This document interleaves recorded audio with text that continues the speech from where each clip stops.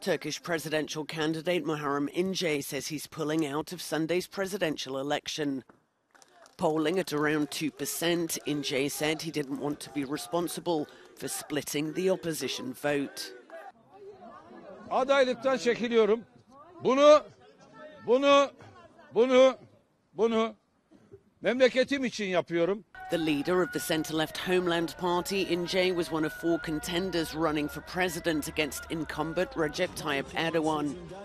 Ince had faced heavy criticism for pulling crucial votes away from the 6-party Nation Alliance that has united behind opposition leader Kemal Kılıçdaroğlu.